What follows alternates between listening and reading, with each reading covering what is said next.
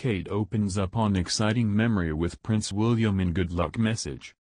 Kate, Duchess of Cambridge, has shared a touching memory as she sends a good luck message to the British team competing in the America's Cup.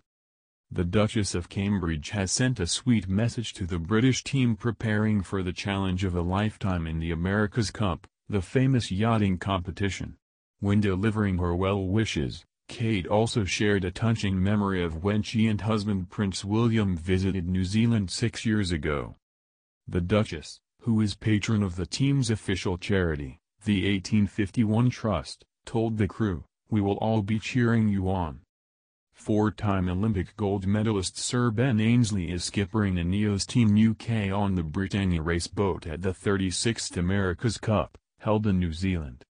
In her video message to the team, Kate said, "Sir Ben Ainslie and his team are about to embark on the challenge of a lifetime, an attempt to win sport's oldest international trophy, the America's Cup. All the teams taking part have spent years preparing for the match and sailing fans around the world are waiting for the exciting showdown in March." Kate was dressed in a white and blue shirt, with one of the crew's navy jackets as she delivered the message. She then recalled racing against Prince William on America's Cup boats when they visited New Zealand in 2014, which she described as hugely exciting. Kate said, "6 years ago William and I raced against each other on the America's Cup's race boats during our visit to New Zealand, which was hugely exciting.